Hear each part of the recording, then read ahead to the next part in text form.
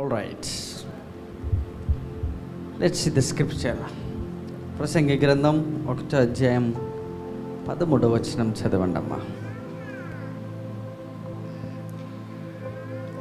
ఆకాశం క్రింద జరుగునది అంతటిని జ్ఞానం చేత విచారించి గ్రహించుటకై నా మనస్సు నిలిపితిని. వారు దీని చేత అభ్యాసం నందవలనని దేవుడు మానవులకు ఏర్పాటు చేసిన ప్రయాసము బహు కఠినమైనది. All right, let us see in English.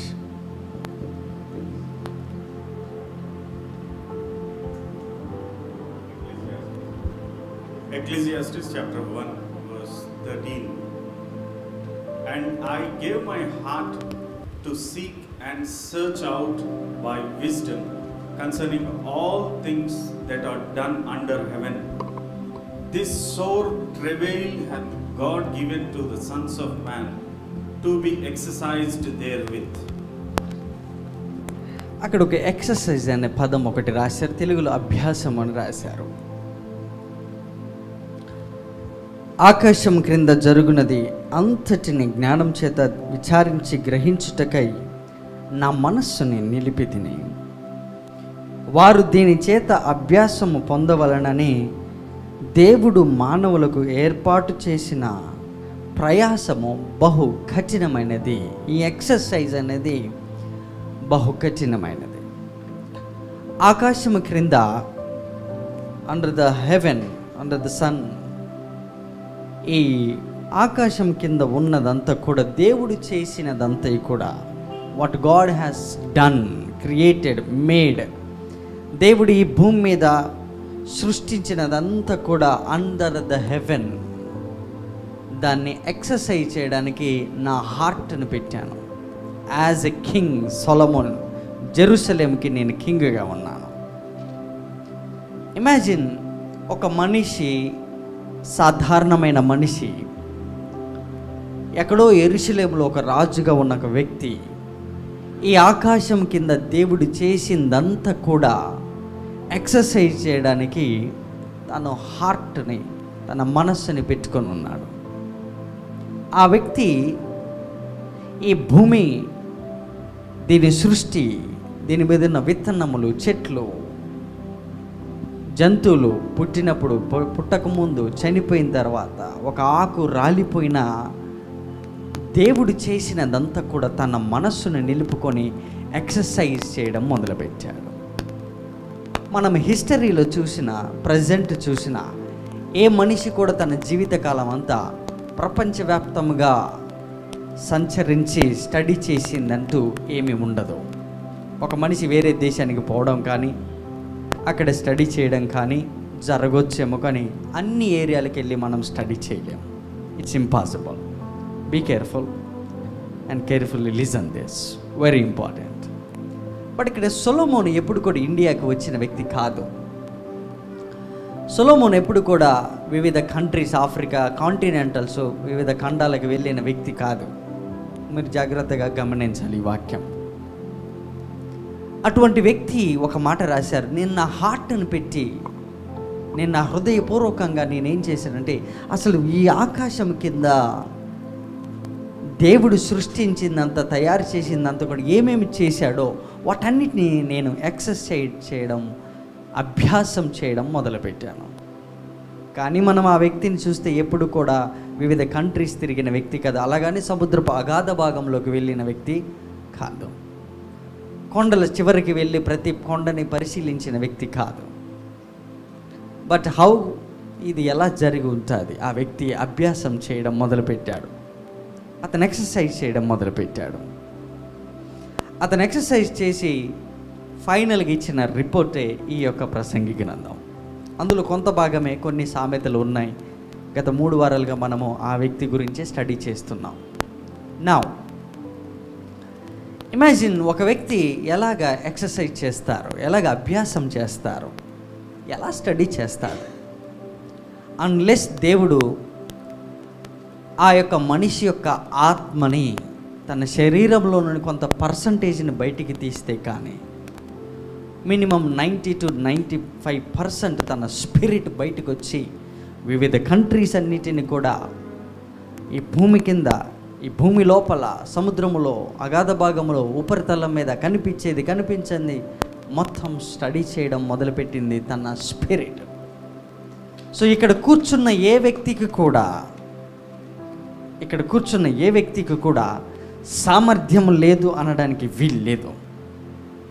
కాబట్టి నీవు కూర్చున్న చోట నుంచి నీ ఫిజికల్ భౌతిక సంబంధమైన డైమెన్షన్స్లో ఒక 5% నువ్వు కదలగలవేమో ఈ భూమి మీద, కానీ 95% నీ స్పిరిట్కి ఈ సూర్యుని కింద కానీ సూర్యుని పైన కానీ సృష్టిలో కానీ ఇంకా సృష్టించబడనిది ఏదైనా ఉన్న ఎడల, ఈవెన్ దేవుని లోపలికి తన మైండ్ సెట్లోకి తన ఆలోచనలో కూడా మనం వెళ్ళి అభ్యాసం ఎక్సర్సైజ్ చేయగలిగిన కెపాసిటీ తన రక్తము ద్వారా దేవుడు మన యొక్క ఆత్మలకి, మన స్పిరిట్ సోల్ బాడీకి కూడా దేవుడు ఇచ్చాడు. గట్టిగా చప్పట్లు కొడదామా? Look at that, the power of your spirit. You can exercise anything on this earth. ఈ భూమి మీద కూర్చొని ఈవెన్ దేవుని యొక్క మనస్సులోకి కూడా నువ్వు దూసుకొని పోవచ్చు. తన ఆలోచన ఏమై ఉన్నదో స్టడీ చేయొచ్చు. తను ఈరోజు నీ గురించి ఏం ఆలోచిస్తున్నాడో నువ్వు స్టడీ చేయొచ్చు. నీ పిల్లల భవిష్యత్తు కొరకైనా, నీ గురించి, నీ ఫైనాన్షియల్స్ గురైనా తను ఏమి ఆలోచిస్తున్నాడో ఆ ఆలోచన నీవు పసిగట్టవచ్చు. అలాంటి స్వభావం మన ఆత్మకి ఇచ్చాడు దేవుడు. ఈ ఆత్మను పట్టుకొని మనము ఎంతో వ్యర్థపరిచిన విషయాలని ఈరోజు మనము చూద్దాం. కొన్ని విషయాలు, అందులో ఒకటి, ఎందుకు ఒక శర్మ నిన్న తర్వాత నాకు అది వర్కౌట్ అవ్వట్లేదు, నాకు పని చేయట్లేదు. No fruits. మనం చూసాము, భూమి తన ఫలం ఇస్తుంది. The fruit of the earth is for all. భూమి యొక్క సామర్థ్యము, శక్తి అది అందరికీ.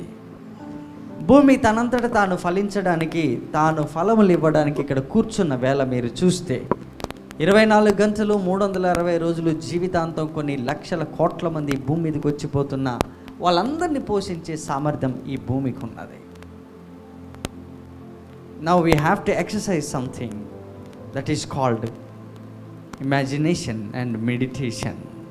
I will talk about that. So బేసిక్గా ఒక వ్యక్తి మేజర్గా ఫెయిల్ అయిన విషయం ఏంటంటే, ఎక్స్టర్నల్ బయట వాటికి ఎక్కువ తను ఇచ్చే ప్రిఫరెన్సు తనలో ఉన్న ఆత్మకి వచ్చిన రోగం, వ్యాధి, దాన్ని తీసివేయడానికి దేవుడు ఈరోజు మనకి సహాయం చేస్తాడని నేను పరిపూర్ణంగా నమ్ముచున్నాను. హల్లెలూయా. ఎందుకంటే ఇంతకుముందు చాలాసార్లు నేను ఎక్కువ ఫెయిల్ అయిన విషయాలు అన్నీ కూడా ఎక్స్టర్నల్ వాటికి, వర్త్లెస్ వాటికి, ఉపయోగం లేని వాటికి డిపాజిట్ చేయడం అనేది జరిగింది. అండ్ ఫెయిల్యూర్స్ అనేవి మనము ఎక్స్పీరియన్స్ అయ్యాము. And the fruit of the earth, ఈ భూమి యొక్క ఫలము ప్రతి ఒక్కరికి నీ నోటి ఫలము చేత నీవు తృప్తి పొందుతావు. లాస్ట్ వీక్ మనం చూసాం the fruit of the mouth. నీవు దేవుని సన్నిధిలో మొక్కుకున్నది, మాట్లాడింది ప్రతి ఒక్కటి కూడా, ఇక్కడ మనం చేసేది, మాట్లాడేది, మన హృదయంలో అనుకునేది ప్రతి కూడా ఒక మొక్కుబడి లాంటిది. And now we are coming to the point. The third part ఏంటంటే, no fruits after the message. No fruit, అసలు ఫ్రూటే లేదు. ఎందుకంటే ఒక మనిషి సర్మన్స్ వినని వ్యక్తి ఉండడు. క్రిస్టియన్ అంటే మినిమం ఒక్క సర్మన్ అయినా విని ఉంటాడు ఆ వ్యక్తి, మినిమం 1. అట్లీస్ట్ తన ఎంటైర్ లైఫ్లో అట్లీస్ట్ ఒక స్క్రిప్చర్ అయినా, అతనికి ఒక వాక్యమైనా అతనికి తెలిసి ఉంటుంది. At no fruit. And imagine, మనము మారు మనసు పొందిన కాడ నుంచి, లేదా మన మనస్సు పెట్టి మనం అభ్యాసం చేసినది మొదలుకొని దేవుని వాక్యమును ప్రతి వారము, వారానికి మిగతా ఏదన్నా సీరీస్ల వైజ్గానో, లేకపోతే ఏదన్నా ఒక సేవకుని ఫాలో అవడమో, ఒక శర్మను వినడమో, యూట్యూబ్ల ద్వారానో, ఆడియో ద్వారానో, ఏదో ఒక రకంగా కొన్ని సంవత్సరములు బట్టి మనం వాక్యం వింటూనే వస్తున్నాం.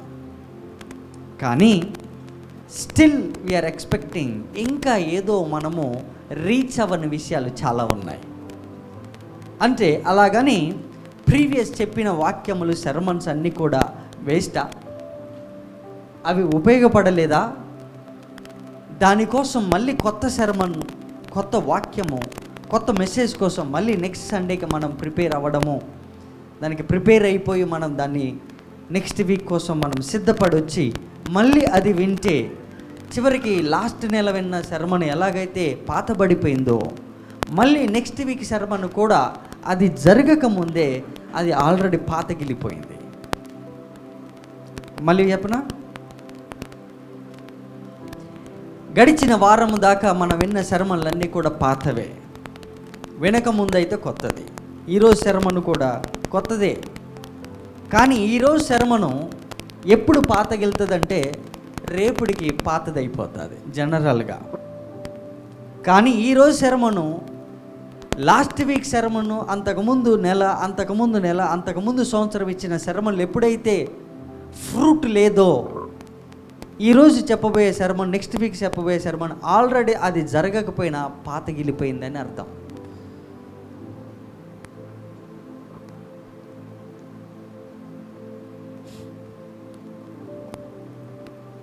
So when there is no fruit, ఒక మెసేజ్ నుంచి ఒక ఫ్రూట్ అనేది ఎప్పుడైతే రాదో అది మర్మముతో కూడిన చీకటిలో ఉన్న ఒక సెర్మన్ అది. So why there is no fruit? ఇన్ని సెర్మన్స్ విన్నా ఒక క్రిస్టియన్ చేసే ఒకే ఒక్క మేజర్ వర్క్ ఏంటి తెలుసా? తను వర్షిప్కి వస్తాడో పాటలు పాడతాడో లేదో ఎన్ని సెకండరీ, కానీ అట్లీస్ట్ ఒక హాఫ్ అన్ అవర్ అయిన సెర్మన్ అయినా వింటాడు అతను. చెప్పండి, ఎంతమంది ఎన్ని సెర్మన్లు విని ఉంటారు? నన్ను అడిగితే నేనే ఎన్ని చెప్పుంటాను. మోస్ట్ ఆఫ్ ద టైమ్స్ నేను చెప్పిన సెర్మన్లన్నీ కూడా నాకు పర్సనల్గా దేవునికి ఉన్న టచ్లో కొంచెం నేను చెప్పే మాట ఏంటంటే, అవి నా ఉపయోగం కోసం చెప్పినవైతే ఎప్పుడూ లేవు. నా ఉపయోగం కొరకు వాడుకున్న సెర్మన్ ఎప్పుడు నేను ఎక్కడ ఎక్స్పెల్ చేసిన 99% చెప్పిందే లేదు. To be frank, I'm telling. నేను నా సొంతంగా వాడుకునే అభిషేకం కానీ, నాకు సొంతంగా నేను ఎక్సర్సైజ్ చేసేటటువంటి సెర్మన్స్ కానీ ఎప్పుడు కూడా ఇక్కడ చెప్పింది లేదు. ఎందుకంటే ఇక్కడ చెప్పే సెర్మన్లు నాకు ఉపయోగపడేవి మాత్రమే కాదు, ఆ పర్సంటేజ్ తక్కువ. మీకు ఇమీడియట్గా ఉపయోగపడడానికి దేవుడు నన్ను ఇక్కడ ఒక వెజల్లాగా వాడుకోవడానికి పెట్టాడు. అంటే మీకు కావాల్సింది నాకు ఎలాగిచ్చాడు దేవుడు, మీకు కావాల్సింది అలాగిచ్చాడు. అది ఎప్పుడు పాతగిలుతుంది, అప్పుడు ఎప్పుడు పాతదైపోతుంది అంటే దాని యూసేజ్ అనేది చేయకపోతే, దాన్ని ఎప్పుడైతే మనం ఉపయోగించమో ఫ్రమ్ దట్ డే లేదా ఆ మూమెంట్, ఆ డెసిషన్, ఆ sermon పాతదైపోతుంది. So no fruit after the message. ఎందుకంటే లాస్ట్ వీక్ విన్నాం, అంతకుముందు విన్నాం, లాస్ట్ మంత్ విన్నాం, లాస్ట్ ఇయర్ అంతా విన్నాం, అన్నీ వింటూనే ఉన్నాం. But still we are waiting for something. Focus, listen. Still next వీక్కి ఇంకో సెర్మన్కి ఎందుకు ప్రిపేర్ అవుతాము? ఎందుకు ప్రిపేర్ అయ్యాము? ఎందుకు వినడానికి సిద్ధపడ్డాము? ఒకవేళ ప్రీవియస్గా ఇంతకుముందు విన్న సెర్మన్లు ఒకవేళ ఉపయోగపడకపోతే, ఉపయోగంలో లేకపోతే, ప్రీవియస్గా విన్న సెర్మన్స్ అన్నీ ఎక్కడికి పోయినాయి? ఒకవేళ అవన్నీ వ్యర్థము, వాటి వల్ల ఉపయోగం లేదని పొరపాటున పక్కన పెట్టి ఉంటే, నెక్స్ట్ వీక్ సెర్మన్ కోసం మనం ఎదురు చూస్తే అందులో తప్పు లేదు. కానీ ప్రీవియస్ సెర్మన్లో ఇన్ఫర్మేషన్ లేదు అనడము, రాబోయే సెర్మన్లో కూడా ఇన్ఫర్మేషన్, రెవల్యూషన్ లేదని, అది కూడా పాతగిలిపోయిందని అర్థము. Okay, all right.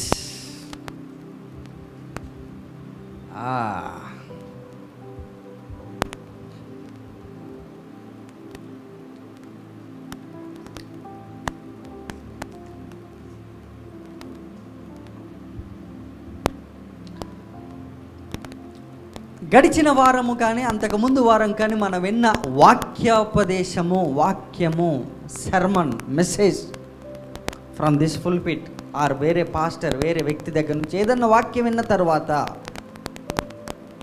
దాని యొక్క ఫ్రూట్ లేకపోవడము,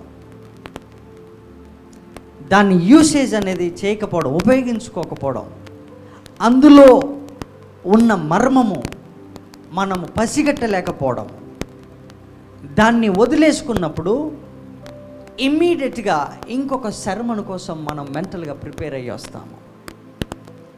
ఎందుకంటే ప్రీవియస్ సర్మన్ ఉపయోగంలో లేదు అంటే నెక్స్ట్ వీక్ సర్మన్లో కూడా ఉపయోగం ఉండదు. ఒకవేళ లాస్ట్ వీక్ దాకా విన్న సర్మన్లన్నీ పక్కన పెడితే, దాంట్లో సామర్థ్యము లేదు అని పక్కన పెడితే, ఈరోజు నీవు పట్టుకున్న బైబిల్ను కూడా పక్కన పెట్టాలి. ఎందుకంటే ఇందులో ఉన్న సర్మన్స్ అన్నీ కూడా ఇంతకుముందు పాతగిలిపోయిన సర్మన్స్ ఇవన్నీ. ఇందులో ఉన్న దైవజనులు మాట్లాడిన ప్రతి మాట పాతదే. స్టిల్ దీన్ని ఎందుకు ఓపెన్ చేసి మళ్ళీ రెవల్యూషన్స్ ఇక్కడ మనం చెబుతున్నాం అంటే, మనం వినబోయేది, జరగబోయేది ఫ్యూచర్లో ఉన్నది, ఫ్యూచర్లో లేదు, పాస్ట్లో చెప్పిన సర్మన్లో దాచిపెట్టబడి ఉంది. That is called anointing. That is called anointing. So నువ్వెన్ని సర్మన్లు అయితే పక్కన పెట్టావో, విని వాటిని ఉపయోగంలో పెట్టినప్పుడు కేవలం వారం రోజులంతా కూడా, నెల రోజులంతా బైబుల్ అంతా కూడా ఓపెన్ చేయకుండా టేబుల్ మీద పెట్టిన దాంతో సమానం. So we're opening hour Bibles only in the church. అది కూడా చర్చ్లో ఎందుకు మనం బైబుల్ ఓపెన్ చేస్తామంటే, హార్డ్లీ ఇక్కడ సర్మన్ చెప్పేటప్పుడు మనం స్క్రిప్చర్స్ ఇస్తాము కాబట్టి తప్పనిసరిగా మనం ఓపెన్ చేస్తాం. But what about last week sermon? What about previous month sermons? ఇంతకుముందు చెప్పిన సర్మన్స్ ఏమైనాయి? సో ఆ వ్యక్తి యొక్క జీవితంలో ఫ్రూట్ ఎందుకు లేదంటే, మన విషయంలో అంటే పక్కన పెట్టు, ఇందులో ఉన్న ఇన్ఫర్మేషన్ దేవుడిది అని నమ్మిన క్రైస్తవులే మత్తయి సువార్త అనబడినటువంటి 4 సువార్తలలో కూడా కొత్త నిబంధనలో స్వయాన యేసుప్రభు వారు మాట్లాడిన సర్మన్సే స్టిల్ యూసేజ్లోకి తీసుకురాకపోవడం ఒక మెసేజ్కి ఫ్రూట్ రాకపోవడం అని అర్థం. That's our failure. చూసి లాస్ట్ వీక్ దాకా వెళ్ళి సర్మన్స్, పాస్టర్ సర్మన్స్ నువ్వు చూడాల్సిన అవసరం నీకు ఉండకపోవచ్చు, కానీ అట్లీస్ట్ ఎప్పుడో పాతగిలిపోయిన సర్మన్స్ ఉన్నాయి కదా యేసుప్రభు వారు చెప్పినాయి, ఆ సర్మన్స్ అయినా నువ్వు తీసి నువ్వు చదవగలిగితే ఫ్యూచర్ సర్మన్ ఎక్కడుందంటే పాస్ట్లో చెప్పిన సర్మన్ లోపల దాచిపెట్టబడి ఉన్నది. హలో. సో ఈరోజు వినబోయే సర్మన్ అయినా, నెక్స్ట్ వీక్ వినబోయే వాక్యమైనా ప్రతిదీ కూడా దాచిపెట్టబడి ఉన్నది ఎక్కడ అంటే ఇంతకుముందు చెప్పిన వాక్యములోనే ఉన్నది. నీవు ఇంతకుముందు విన్న వాక్యములోనే ఉన్నది. Notice this. బట్ స్టిల్ అయినప్పటికీ కూడా ఎందుకు మన సర్మన్ విన్న తర్వాత ఫెయిల్యూర్ అనేది ఉన్నది? How to create N anointing? అభిషేకం అనేది ఎలా క్రియేట్ అవుతుంది, ఎలా సృష్టించబడుతుంది, ఒక మనిషికి అభిషేకం ఎలా వస్తుంది, ఇవన్నీ ఎలా జరుగుతాయి? సో ఎక్స్టర్నల్గా, ఇంటర్నల్గా అంటే బయట లోపల జరిగే ప్రతిదీ కూడా మనం చూస్తే, ఎక్కువ శాతం ఎక్కడ మనం డిపాజిట్ చేస్తున్నామో ఆ విషయాలు చూస్తే ఇప్పుడు నేను చెప్పిన ఇంట్రడక్షన్ అంతా కూడా మీకు ఉపయోగపడతాయి. Now let us see verse 2 chapter 5 from the same book Ecclesia.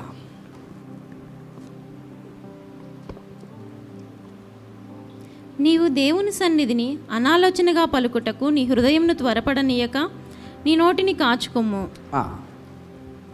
దేవుడు ఆకాశమందున్నాడు, నీవు భూమి మీద ఉన్నావు, కావున నీ మాటలు కొద్దిగా ఉండవలెను.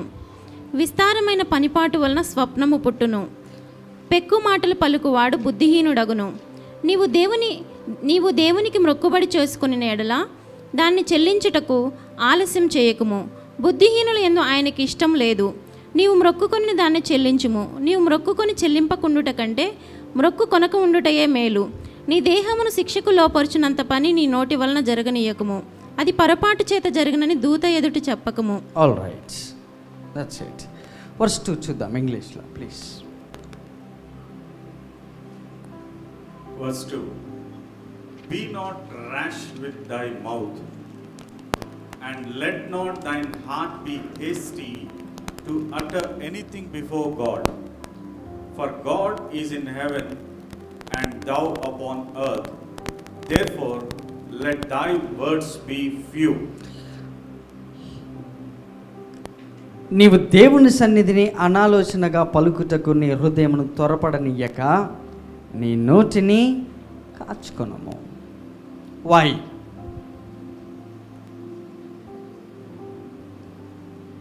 Proverbs chapter 20 verse 25.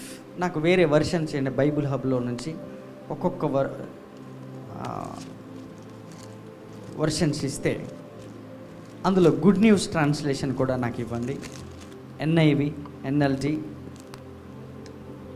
And CEV ఈ వర్షన్స్ చూద్దాం. Let's study that scripture please. Very very important. Last week నేను నా సెరమనీకి నేను జస్టిస్ చేయలేకపోయాను, న్యాయం చేయలేకపోయాను. దాని విషయం బయటికి తీద్దాం. అండ్ రిమెంబర్, ఒక మనిషి అనాయింటింగ్ గురించి నేను చెప్పమన్నాను. నాకు మధ్యలో గుర్తు చేయండి, నేను మర్చిపోతాను. చాప్టర్ 20 వర్స్ 25, 20వ అధ్యాయం 25వ వచనం, ప్రొవర్బ్స్ సామెతల గ్రంథము. వివేచింపక ప్రతిష్ఠితమని చెప్పుటయు, వివేచింపక ప్రతిష్ఠితమని చెప్పుటయు, మ్రొక్కుకొనిన తరువాత దాని గురించి విచారించుటయు ఒకరికి ఉరియగును. ఇక్కడ 5వ అధ్యాయం 2వ వచనంలో రాశారంటే, నీవు దేవుని సన్నిధిలో అనాలోచనగా పలుకుటకు నీ హృదయాన్ని త్వరపడనీయక నీ నోటిని కాచుకొనుము. సో దేవుని సన్నిధిలో ఉన్నప్పుడు ప్రెజెన్స్ అనేది కేవలం ఈ స్కూల్లో ఉండుంటే మనం నిజంగా ప్రెజెన్స్తో బ్రతికేదైతే ప్రతిరోజు మనం ఇక్కడే ఉండాలి. సో దేవుని ప్రెజెన్స్ అనేది ఏంటంటే మనం క్యారీ చేస్తున్నటువంటి దేవుడు మనలో ఉన్నాడని మనం గుర్తుపెట్టుకొని దాన్ని జ్ఞాపకం పెట్టుకొని మనం మాట్లాడడం అనేది చాలా ఇంపార్టెంట్. నా very important statement. Please go head. Proverbs chapter 20 verse 25. Good news translation. Think carefully before you promise an offering to God. Think ఆలోచించు, అనాలోచనగా పలకొద్దు. ఆలోచించి పలకాలి. థింక్. యేసుప్రభు ఒక మాట అన్నారు, ఈ భూమి మీద మీరు పలికే ప్రతి వ్యర్థమైన మాటకి, ప్రతి మాటకి మీరు జవాబుదారి, మీరు జవాబు చెప్పాల్సిందే. ప్రతి మాటకి నీవు లెక్క ఒప్ప చెప్పవలసినదే. Now let us see that scripture. Think carefully before you promise an offering to God. You might regret it later. ఏం ట్రాన్స్లేషన్ అది? Good news translation. మళ్ళీ చూద్దాం, అందరం చదవండి. Think carefully. ప్లీజ్ దయచేసి మీరు థింక్ కేర్ఫుల్లీ అంటే ఆయన అన్నాడు, ఆకాశం కింద జరిగిందంతా కూడా నేను అభ్యాసం చేసి ఎక్సర్సైజ్ చేస్తున్నాను. సో తను ఎక్సర్సైజ్ చేస్తున్నప్పుడు హి వాస్ థింకింగ్. ఆయన ఆలోచిస్తున్నాడు, ఏం పలకాలి, ఏం పలకకూడదు, ఏం మాట్లాడాలని తను ఆలోచన చేస్తూ ఉన్నాడు. Now listen. Think carefully before you promise. దేవుడికి ఒక ప్రామిస్ చేసేటప్పుడు, ఒక మనిషికి ఒప్పందం ప్రామిస్ చేసేటప్పుడు, here we are failing to make money. మనము మనీని ఎందుకు సంపాదించలేకపోతున్నామంటే మేజర్ రీజన్, క్రైస్తవులే ఫెయిల్ అవ్వడానికి గల కారణం ఏంటో దాన్ని బయటికి తీయాల్సిన అంశం అది. You have to meditate.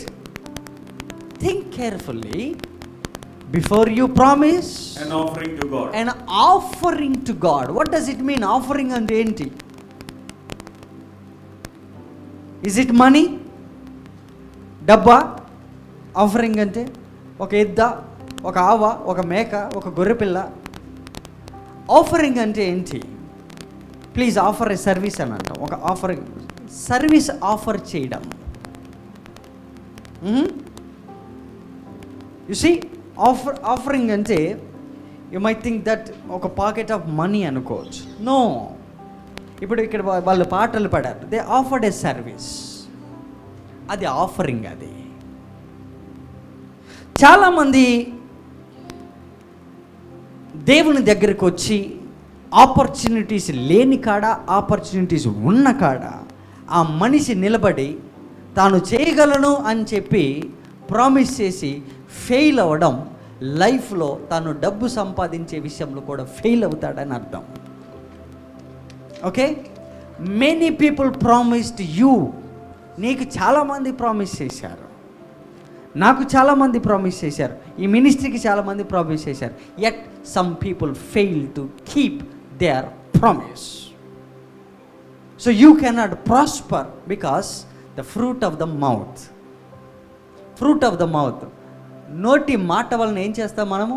తృప్తి పొందుతాం. నోటి మాట వలన చేత ఏం మన కడుపు నిండుతుంది. నీ పెదవుల ఆదాయం చేత నువ్వు తృప్తి పొందుతావు. What does it mean? When you open your lips, మాట్లాడుతున్నప్పుడు ఆ మాట commitment is more than money. Think carefully before you promise an offering to God. An offering to God. You might regret it later. You might regret it later.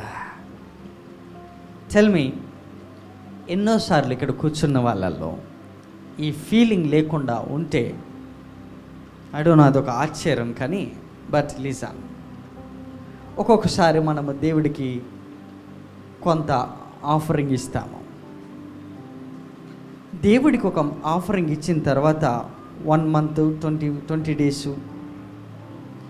ఒక 2 months, 3 months తర్వాత స్లోగా నీవు regret అవ్వడం మొదలు పెడతావు. స్లోగా, అరే నేను అనాలోచితంగా దేవుని సన్నిధిలో పలికేశానే, ఇప్పుడు చూడు నాకు ఎంత కష్టం వచ్చిందో. అవి ఉండుంటే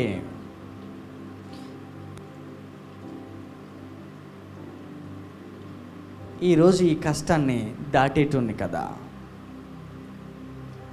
ఆ డబ్బు దాచుకుని ఉంటే నాకు ఈరోజు ఈ సమస్యలో నేను బయటికి వెళ్ళేటోని కదా. అంటే ఒక మనిషి దేవుని వాక్యం విన్నప్పుడు దేవునికి ఇవ్వడానికి ముందుగా వచ్చి తర్వాత రిగ్రెట్ అవుతుందంటే అతడు ఇచ్చేటప్పుడు ఆలోచించకుండా అనాలోచనగా పలికిన డబ్బు ఆఫరింగ్. అది దేవుడు దాన్ని యాక్సెప్ట్ చేస్తాడని అనుకోకు. Shame on us. Please read it sir, I need that scripture. ఉందా ఇక్కడ లేదా? Think carefully before. Think carefully. Think. Please think about that. Many people fail to make money. డబ్బు తయారు చేయడం కదా, పైసా సంపాదించడం ఫెయిల్ అవ్వడానికి మెయిన్ రీజన్ ఇదే స్క్రిప్చర్. Think carefully. కొంచెం ఆలోచించు. వాళ్ళు ఇచ్చింది ఎంత తెలుసా? హార్డ్లీ ఒక 100 rupees. బట్ దాని వాల్యూ 1 month తర్వాత తెలిసింది ఆ వ్యక్తికి. Now he is regretting. ఈరోజు అది ఉండుంటే నాకు ఈ సమస్య ఉండేది కాదా, నేను ఈ ప్రాబ్లం నుండి బయటపడేవనా, దాన్ని ఇచ్చేసాను, ఇప్పుడు చూడు నా అవసరానికి లేకుండా అయిపోయింది. You regret it later. Regret అంటే ఏమని చెప్పడం? పశ్చాత్తాపడం, నిరాశ, విచారం వ్యక్తం చేయడం. సో ఇప్పుడు శర్మన్ కంటే కూడా తను రిగ్రెట్ అయిన విషయం ఏదైతే ఉందో, ఎందుకు ఫ్రూట్ ఆఫ్ ద శర్మన్, అతను విన్న శర్మన్ ఎందుకు ఫ్రూట్ బయటికి రాలేదంటే, తను ఎప్పుడైతే రిగ్రెట్ అవ్వడం మొదలు పెట్టాడో శర్మన్ 100% ఆ వ్యక్తిలో పనిచేస్తుందని అర్థం. ప్లీజ్ శర్మన్ ఏ విధంగా ఫెయిల్ అవ్వడం అనేది ఉండదు, కానీ ఫ్రూట్ ఎందుకు లేదంటే ఆ వ్యక్తి విన్న శర్మన్ అది 100% పనిచేస్తుంది. కానీ రిగ్రెట్ అవుతావు చూడు, అప్పుడు పని చేస్తుందని అర్థం. సో ఒక శర్మన్ ఎప్పుడు ఫ్రూట్ తీసుకొస్తుందంటే, నువ్వు రిగ్రెట్ అయ్యే స్థాయికి ఇచ్చి రిగ్రెట్ అవ్వకుండా ఉన్న రోజు ఫ్రూట్ చూస్తావు 100%. There is no doubt about it. That is the power of offering. నీకు నష్టం జరుగుతున్నా నీ మాట మీద నిలబడగలవా? నీకు నష్టం జరుగుతున్నా దేవునికి ఇచ్చిన మాట మీద నువ్వు నిలబడితే దేవుడు మాట ఇచ్చి తప్పని దేవుడు. Guarantee. There is no doubt about it. There is no doubt about it. నేను మీ ప్లేస్లో ఉంటే ఎగిరి గంతేసి దేవుని జపలు కొట్టేటోనే. I have to give thanks to God. మనిషి రీగ్రెట్ అవ్వాలి. మనిషి రీగ్రెట్ అయ్యే స్థాయికి ప్రామిస్ చేశాడు దేవుడి కంటే. దేవుడితో ప్రామిస్ చేసే సామర్థ్యం మన దగ్గర లేదు. కానీ ప్రామిస్ చేసి చూడు, ఫెయిల్ అవుతుంటే చూడు, దాని మీద నిలబడి చూడు, దెన్ ఆ రీగ్రెట్ అవుతున్న ఆ సమయంలో పశ్చాత్తాపడతావు, విచారిస్తావు, ఏడుస్తావు, వేదన పడతావు. బట్ అప్పుడు లేదు, స్టిల్ ఈ శర్మన్నాల్లో పని చేస్తుంది అన్నప్పుడు నువ్వు దేని విషయమైతే ఇచ్చావో ఆ ఫ్రూట్, ఆ అనాయింటింగ్ నువ్వు క్రియేట్ చేసుకున్నట్టే.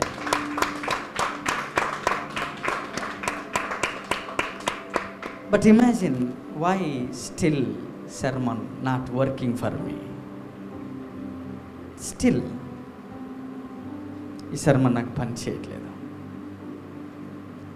ఫైనల్గా డెవిల్ నిన్ను రీగ్రెటేట్ చేస్తాయి. యు సీ, నువ్వేం చేసావు చూడు. ఒక sermon దేవుడి నుంచి విన్న sermon అయితే ఇమాజిన్ ఆ మనిషి మీద ఇంపాక్ట్ క్రియేట్ చేస్తుంది. ఆ మనిషిని బయటికి లాగడానికి తనకున్న మెటీరియల్ మొత్తం ఊడబెరుగుతూ ఉంటాడు దేవుడు. ఆ టైంలో నీ పెయిన్ 1 or 2 months తర్వాత రీగ్రెట్. అది ఎప్పుడు తెలుసా? ఎగ్జాక్ట్లీ ఏదైతే ఆఫర్ చేసావో దేవుడికి అదే అవసరం 100% నీకు ఇక్కడ అవసరం క్రియేట్ అవుతుంది. ఫర్ ఎగ్జాంపుల్ ఒక 1,00,000 రూపాయలు దేవుడికి ఇచ్చామనుకుందాం. ప్రామిస్ చేసావు, దేవుడికి ఇస్తాను, ఇచ్చేసావు. కొంతమంది ప్రామిస్ చేసి ఆలస్యం చేస్తారు. అది కూడా రాశారు ఆయన. నువ్వు మొక్కుకోకుండా ఉండడం బెటరు. మొక్కుకున్న తర్వాత ఆలస్యం చేయొద్దు. ఆలస్యము మళ్ళీ రీగ్రెట్ అయ్యేటట్టు చేస్తుంది, మళ్ళీ పశ్చాత్తపడేటట్టు చేస్తుంది. ఎందుకు తెలుసా? ఏదైతే నీవు ఇస్తానని దేవుడికి మొక్కుకున్నావో, మాట ఇచ్చావో, ఆ మాట ఇచ్చినప్పుడు దాన్ని మొక్కుకున్నప్పుడు దాన్ని ఆలస్యమైన కొద్దీ ఆలస్యమయ్యేది నువ్వు ఇచ్చేది కాదు, నీకు వచ్చేది ఆలస్యం అవుతుందని అర్థం.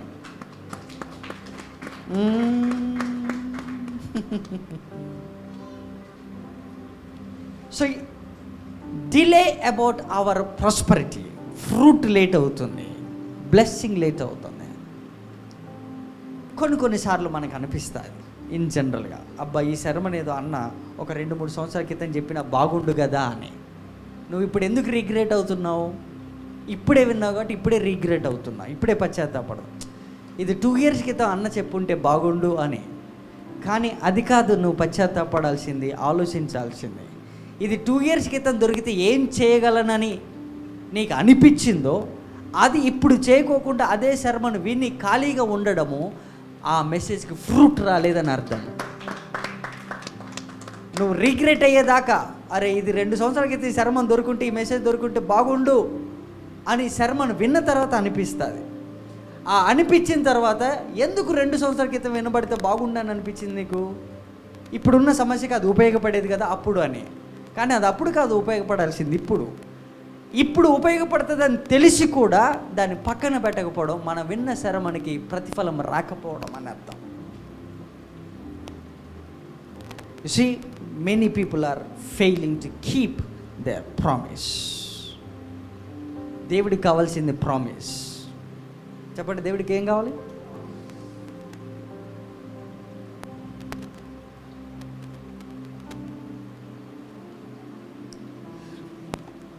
చదవండి మళ్ళీ ఒకసారి.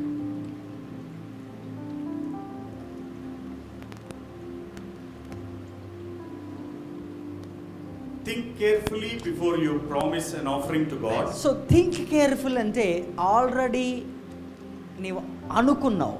థింకింగ్ అంటే మాట్లాడడం అయితే కాదు, స్పీకింగ్ అంటే మాట్లాడడం. థింకింగ్ అంటే నువ్వు ఆల్రెడీ ఆలోచించుకున్నావు. దేవుడికి నేను ఒక ఆఫరింగ్ ఇద్దాం అనుకుంటున్నాను, లేదంటే నేను ఒక పని చేద్దాం అనుకుంటున్నాను. ఒక ప్రామిస్ ఇచ్చేసావు, బ్రదర్ నేను చేస్తానని. ఉదాహరణకి కీబోర్డ్ ఉన్నాడు అన్న, నేను ప్లే చేస్తా అన్నాడు ఫర్ ఎగ్జాంపుల్ సుధాకర్. లేటర్ ఒక 3 సంవత్సరాల తర్వాత రీగ్రెట్ అవ్వడం మొదలుపెట్టాడు.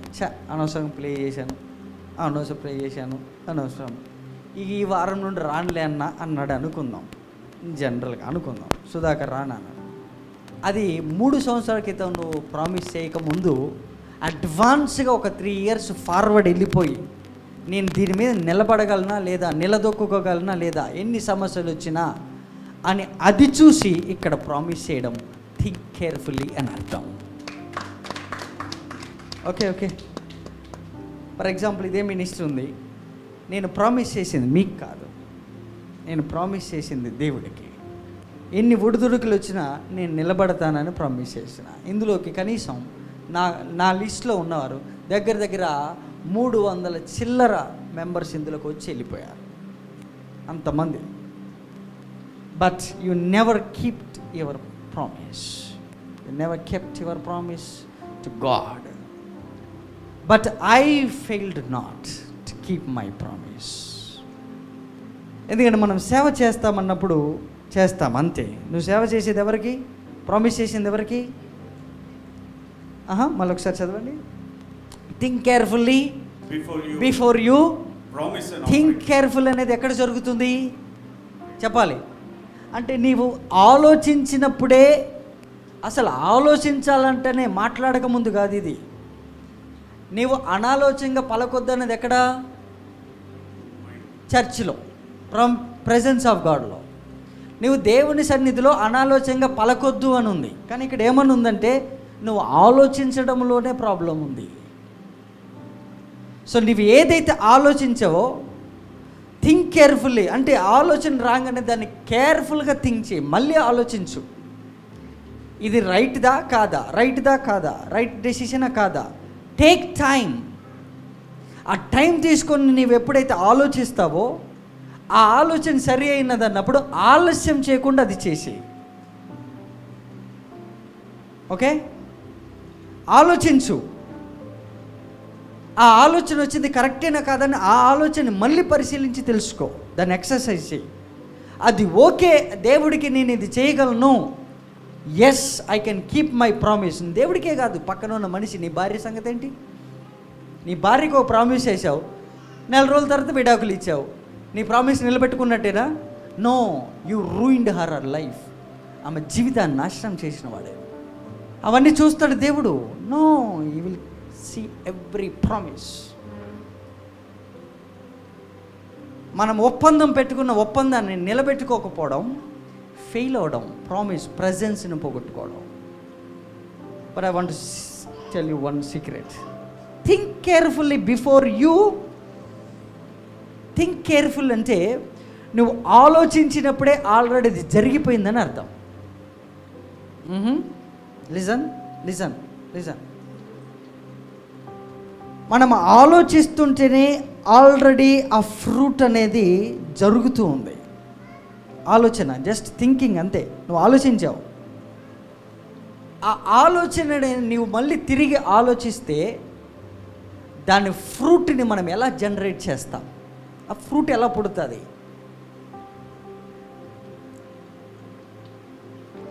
Think carefully.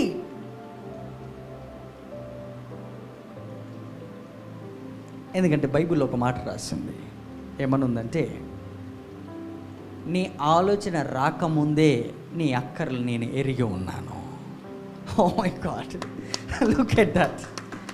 యు సీ, అంటే బాగా వినండి, నేను ఇక్కడితో క్లోజ్ ఏమన్నా చేస్తాను, బట్ డోంట్ లూజ్ దిస్. మళ్ళీ శర్మను లూజ్ అవుతావు. నువ్వు ఇంటికి వెళ్ళి మళ్ళీ వెళ్ళాలనుకున్న ఏదైనా శర్మను ఉంటే అది ఇదే అవ్వాలి. నీకు ఆలోచన రాకముందే, లేదా నువ్వు ఆలోచించినవెప్పుడే దేవుడు నీ అక్కరలను ఎరిగి ఉన్నాడు అని అన్నాడు. అంటే అసలు ఆలోచన ఎందుకు వస్తుంది? ప్రామిస్ చేయడానికి దేవుడికి మొక్కుబడి ఎందుకు చెల్లించుకుంటామంటే, మొక్కుబడి ఎందుకు చెల్లిస్తే, ఎందుకు ప్రామిస్ చేస్తాము దేవుడికి అంటే, నీకు ఏదైతే అక్కర ఉన్నదో, నీకు ఏదైతే అవసరం ఉందో, ఏదైతే జరగాలని నువ్వు ప్లాన్ చేస్తున్నావో దాంట్లో నుంచి తీయబడిన ఫ్రూటే నీ యొక్క thought.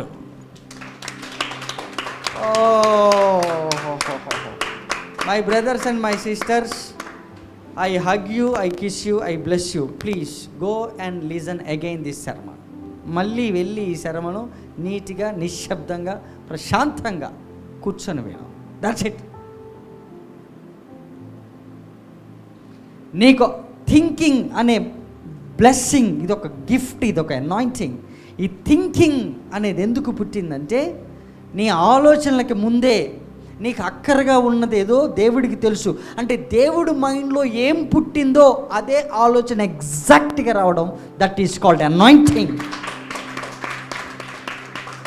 What God is thinking about you, నీ గురించి నువ్వు ఏం ఆలోచిస్తున్నావో కాదు, నీ గురించి దేవుడు ఏం ఆలోచిస్తున్నాడో ఆ ఆలోచనని నువ్వు థింక్ చేయడం కేర్ఫుల్గా చేస్తే అందులో నుండి పుట్టిందే ప్రామిస్. దేవుడు ప్రామిస్ నీకు చేశాడని అర్థం. అందుకే నేనేమంటాను, నీకు నష్టం జరిగినా ఆ థాట్ని నీవు మళ్ళీ రీగ్రెట్ అవ్వకుండా ఇచ్చేసేయి. అలాగే నేను ఎన్నో ఇచ్చి బాధపడుతున్నా. రీగ్రెట్ అయిన ప్రతిసారి గుర్తు చేసేది తెలుసా, ఇంత పెద్ద దేవుడు ఇంత సృష్టించాడు, ఆఫ్టర్ ఆల్ నేను ఆలోచించే ఆలోచనకి వాల్యూ పెడుతున్నాడే దేవుడు. అంటే ఇప్పుడు దేవుడు దేనికి వాల్యూ పెట్టాడు చెప్పు? నీ డబ్బుకా, పోనీ నీ ఆలోచనగా? నో. తను ఏమి నీ గురించి ఆలోచించి నీకు అవసరం ఉన్నదో, అక్కర ఉన్నదో దాన్ని బేస్ చేసుకొని చిన్నగా నాతో ఒక ప్రామిస్ చేస్తావా అని నువ్వు కొంచెం కేర్ఫుల్గా థింక్ చేసి నాకు ఒక్క మాట ఇస్తే నేను నిన్ను బ్లెస్ చేస్తాను. That is my aim. That is the thought of God. ఈ ప్రామిస్ ఎక్కడి నుండి పుట్టాలంటే థాట్ నుంచి పుట్టాలి. And many people fail to keep there promise. Immaturity. నువ్వు ప్రామిస్ చేశావు, నెల తిరక ముందే ఫెయిల్ చేశావు అంటే ఏం ఫెయిల్ అయిందంటే, దేవుని యొక్క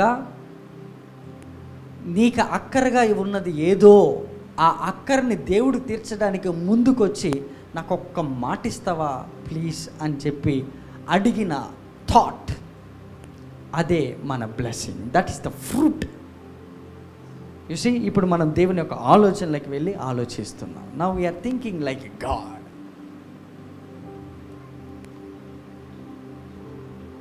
నౌ టెల్ మీ, ఎందుకు సర్మన్ ఫెయిల్ అవుతుంది? No promise. You never promise to God. ఎందుకంటే పీపుల్ విల్ కమ్,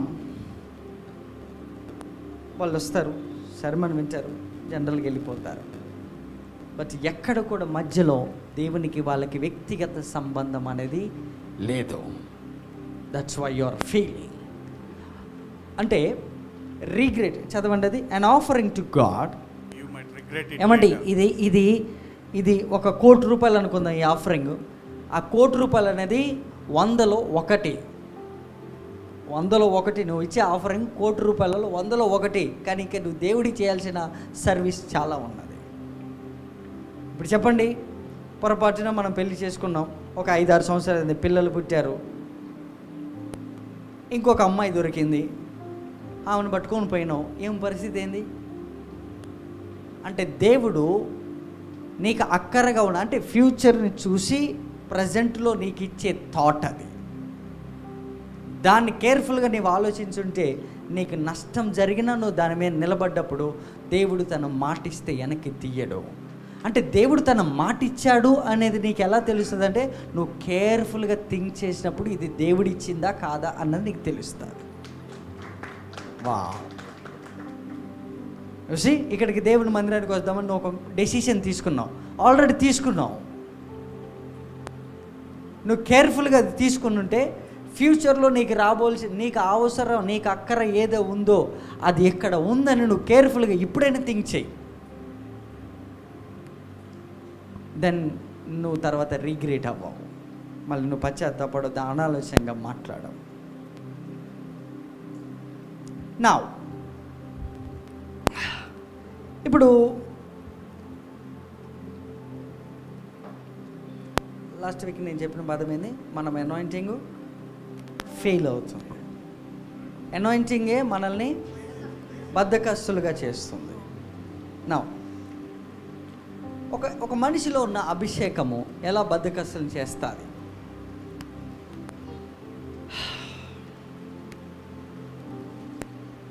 మనల్ని మోసం చేసేది అభిషేకమే,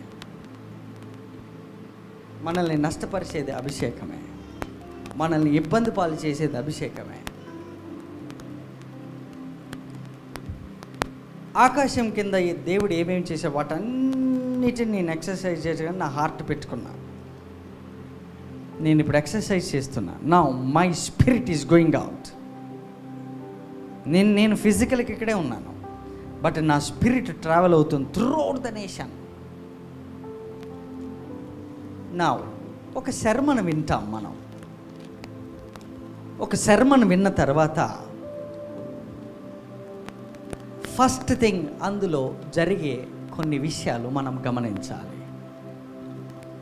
ఏదైతే నీకు ఇక్కడ ఎంకరేజింగ్గా ఉంటుందో, నీకు బలముగా అనిపిస్తుందో, అవన్నీ ఒక మెడిసిన్ క్యాప్సూల్స్ లాగా వెళ్ళిపోతాయి లోపలికి. ఒక భోజనం తింటే ఎలాగైతే మనము డైజెస్ట్ చేసుకొని వేస్టేజ్ని యూరిన్ రూపంలో, మలము రూపంలో బయటికి పంపించేస్తాము, లైక్ వైజ్ ద సర్మన్ లోపలికి వెళ్తుంది. సర్మన్ నీ యొక్క స్పిరిట్ లోపలికి వెళ్ళి అది ఎప్పుడెప్పుడు ఆత్మలో పనిచేస్తూ ఉంటుంది. వాక్యం విన్నాం.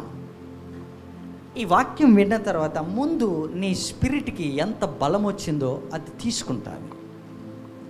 ఆ స్పిరిట్ తీసుకొని నీ యొక్క మెదడుకి, నీ మైండ్కి, నీ సోల్కి ఇన్ఫర్మేషన్ నీకు డౌన్లోడ్ చేస్తూ ఉంటుంది. బాగా వినండి, అభిషేకం ఎక్కడ మనల్ని బద్ధకస్తులు చేస్తారు, దెన్ అది ఈ బాడీలోకి వచ్చేస్తుంది. ఈ బాడీలోకి వచ్చేవరకు ఈ బాడీలో చాలా ఫైట్స్ ఉంటాయి, కార్నాలిటీ ఎక్కువ ఉండిపోతుంది ఈ బాడీలో. ఎందుకు? There is no fruit of the sermon.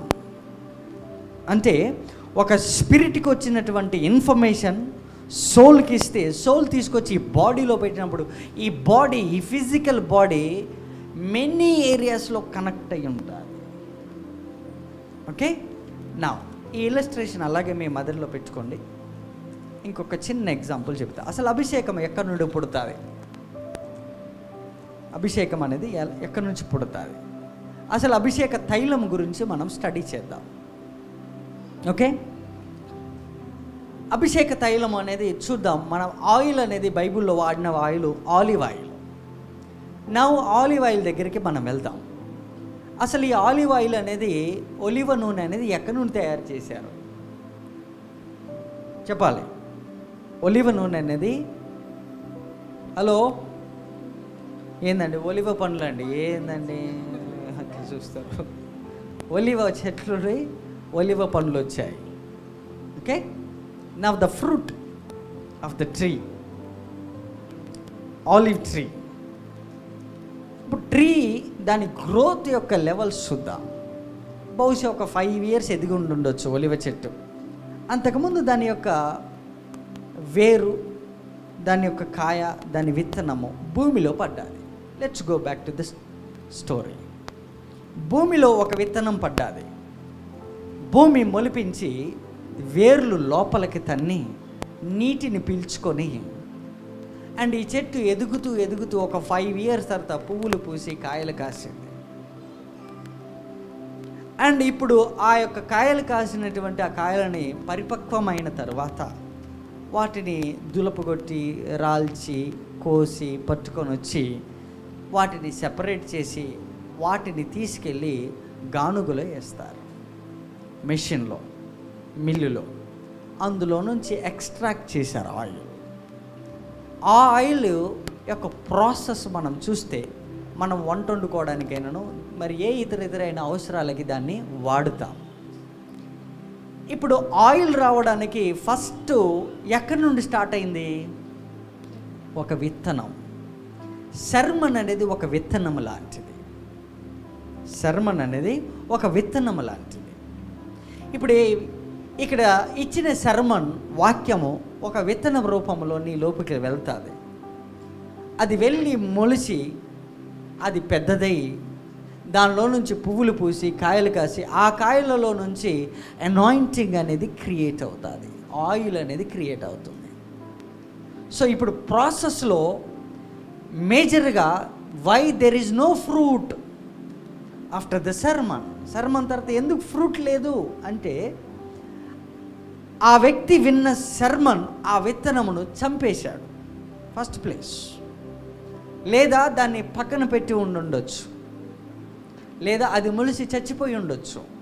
So complete care అనేది ఆ సర్మన్ విషయము, ఆ వాక్యం విషయము కంప్లీట్గా అతని బాడీలో ఫెయిల్ అవుతూనే వస్తుంది అనుకో, దాని ఫ్రూట్స్ వస్తాయా? No way. పోనీ కంప్లీట్గా సర్మను పనిచేసి అది కాయలు కాసి అది దానిలో నుండి నూనె తీసాం. ఇప్పుడు నూనె దాన్ని వాడడానికి, వంటలు వాడడానికి తీసాము, అదే ఆయిల్. అది తీసి వంటలు వేసే బదులు మంటలో వేసామంటే ఏమవుతుంది చెప్పాలి.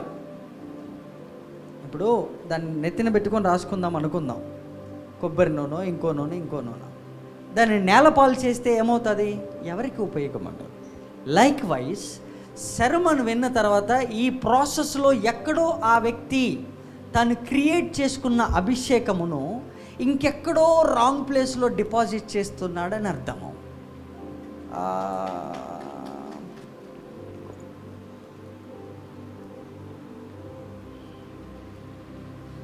ఇప్పుడు మన ఇంట్లో వంట నూనె ఉంది కదా, వంట నూనె ఉంది, అది సన్ఫ్లవర్ నూనె, లేదంటే గ్రౌండ్ నట్ ఆయిల్, లేదా రైస్ బ్రౌన్ ఆయిల్ ఉన్నది, పామ్ ఆయిల్, ఇంకో ఆయిల్ ఉన్నది మన ఇంట్లో. ఇప్పుడు పామ్ ఆయిల్ కూడా కొనేటట్లేదులే. 70 రూపాయలు ఉంటాయి పామ్ ఆయిల్, 60 రూపాయలు, 70 రూపాయలు. 2 years బ్యాక్ 100 రూపాయలు పెరిగింది, ఇంకా అంటే 170, 160 అయింది అనుకుంటా.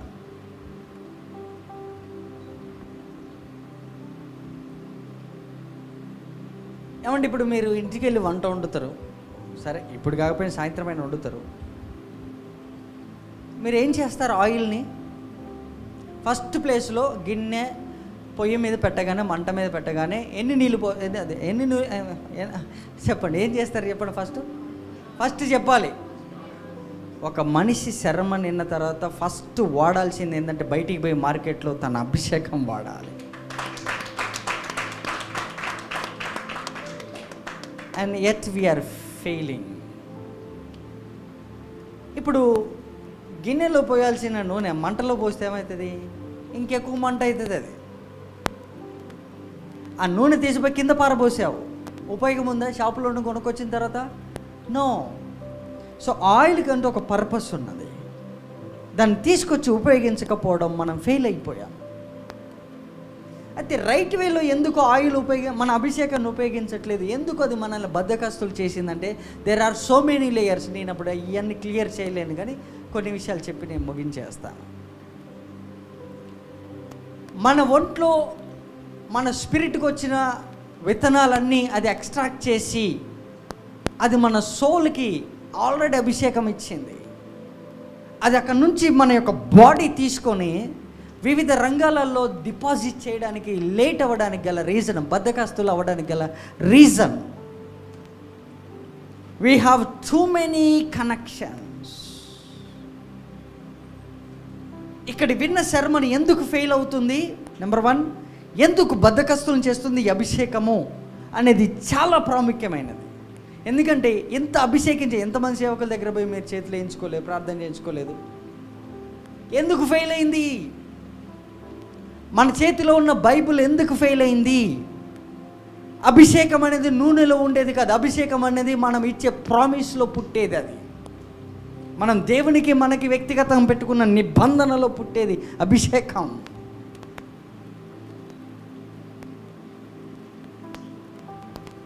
బట్ లేయర్స్ ఎక్కువైపోయినాయి.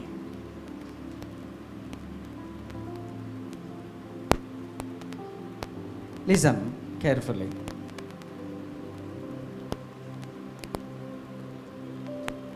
ఇన్ని సంవత్సరాలు విన్న సెర్మన్స్ అన్నీ కూడా మీరు పేపర్ మిల్లో చూస్తే, పేపర్స్ ఇంత వెయిట్లోనే పెట్టాలి అని వాళ్ళు పేపర్ ఒకదాని మీద ఒకటి పెడతారు. ఒకవేళ దానికన్నా వెయిట్ ఎక్కువ పెడితే, తయారు చేసేటప్పుడు నేను మాట్లాడేది, చెట్లలో నుండి ఎక్స్ట్రాక్ట్ చేసి వాళ్ళు తయారు చేసేటప్పుడు లేయర్స్ ఒకదాని మీద ఒకటి పెట్టినప్పుడు అంతకన్నా వెయిట్ ఎక్కువ పెడితే అతుక్కొని పోతాయి లేయర్స్ ఒకదాని మీద ఒకటి. అలాగే మనం విన్న సెర్మన్స్ అన్నీ ఒకదాని మీద ఒక పెట్టిన లేయర్స్ అయ్యి.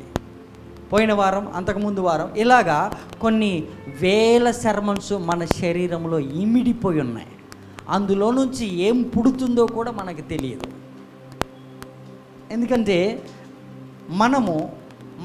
మనము కనీసం ఫేస్బుక్లోనైనా లేకపోతే వాట్సాప్ ద్వారా అయినా లేదా ఇంకో టెక్స్ట్ ద్వారా అయినా ఇంకో టెక్స్ట్ ద్వారా అట్లీస్ట్ ఏదో ఒక సెర్మన్ రోజు ఒక స్క్రిప్చర్ అన్నా చూస్తున్నాం. అదొక లేయర్. అది దాన్ని విన్న తర్వాత వెంటనే ఫార్వర్డ్ చేయడం అనేది, now I'm talking about that. Listen,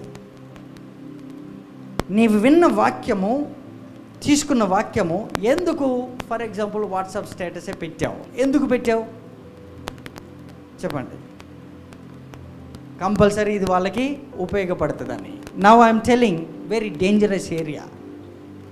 నీవు ఏ రోజైతే దాన్ని షేర్ చేసావో, సింపుల్, దాన్ని ఏ రోజైతే షేర్ చేసావో అది నీలో వర్కౌట్ అవ్వనప్పుడు, దానితో నువ్వు పని చేయనప్పుడు, అది నీలో పని చేయనప్పుడు, దాన్ని షేర్ చేసినప్పుడు ఏమవుతుందంటే నీలో ఉన్న అభిషేకం కొంచెం అంటుకొని దానికి వెళ్తుంది. సో ఒక కుండకి రంధ్రం పెడితే నీళ్లు బయటికి ఎలా వస్తాయో, నీవు ఒక రంధ్రం క్రియేట్ చేసావు, అది ఫ్లో అవుతూనే పోతూ ఉంటుంది 24 hours. లాస్ట్కి డ్రైన్ అయిపోయి ఆ రంధ్రం ఎక్కడున్నదో అంతవరకు నీళ్ళు వెళ్ళిపోతాయి. కానీ మిగతా కింద ఉంటుంది చూడు, దాంతో మనం బ్రతకడానికి మళ్ళీ శాలరైజ్డ్ పర్సన్గా మారిపోతాం. Okay, it's creating outflow. నేను నెక్స్ట్ వీక్ ఏదైనా ట్రై చేస్తాను. How to create outflow, creating outflow. ఏమైనా ఇబ్బంది పెడుతున్నా మిమ్మల్ని కూర్చోబెట్టి? So many layers in our physical body. ఈ లేయర్స్ యొక్క సంగతి కొన్ని విషయాలు చెబుతాను, మీరు పర్మిషన్ ఇస్తే. Too many connections. ఎక్కువ శాతము నీ అనాయింటింగ్ ఇక్కడ నుంచి పట్టుకోకపోయింది ఎక్కడ పోస్తున్నావు? To create what? మనీయా? రిలేషన్షిప్సా? ఒక శర్మన్ అంతా నిన్న తర్వాత, లేదంటే ఒక సంవత్సరం అంతా చదివిన తర్వాత పాస్టర్ గారి దగ్గరికి వచ్చి, పాస్టర్ గారు ఒక ప్రేయర్ చేయండి, ఎగ్జామ్స్ అనేవి ఇంకోటని చెబుతాం. సో దగ్గర 1 year చదివిందంతా ఒక ఎగ్జామ్లో ఎలాగైతే మనం రాస్తామో దాన్ని పీల్చి పిప్పి చేసి ఎగ్జామ్లో ఒక చిన్న ప్రశ్నకి జవాబు ఇవ్వడానికి 1 year చదువుతాం. ఒక్కొక్క సబ్జెక్ట్ చదువుకుంటూ వస్తాం, లాస్ట్లో ఎగ్జామ్ రాస్తాం. అలాగే మనం విన్న శ్రమలో నుంచి వచ్చే అభిషేకము లాస్ట్లో ఎక్కడ పోస్తున్నావో అదే రిజల్ట్స్ మనకిచ్చే ఎగ్జామ్ రిజల్ట్స్ అవి. ఓకే, ఇక్కడ విన్న సెర్మన్స్ ఇక్కడ ఉపయోగపడవు. Now I will tell you one dangerous area. Can I చెప్పనా? మళ్ళీ ఇంకొక లేయర్ అవుతుంది ఇది. Okay, listen my brother, my sister, listen. మనమందరం ఎందుకు చర్చికి వస్తాం జనరల్గా?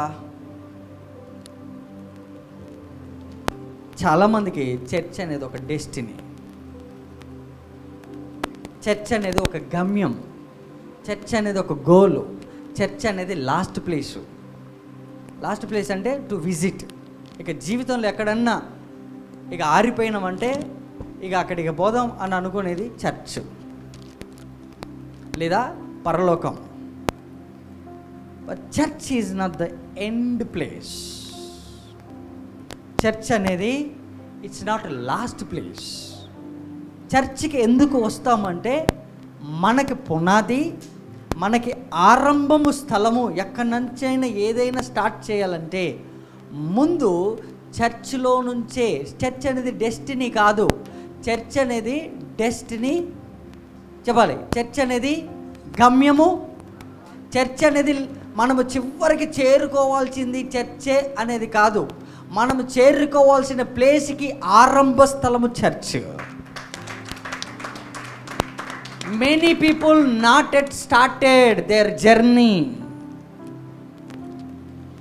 చర్చికి రావడం మారు మనసు పొంది రక్షణ పొందిన తర్వాత ఆదివారం వస్తే చర్చిలో కనపడితే ఆ రోజు ఇంకా అయిపోయినట్టే. ఫుల్ఫిల్ వాళ్ళ గేమ్, వాళ్ళ ఎయిమ్ అన్నీ ఫుల్ఫిల్ అయినట్టే.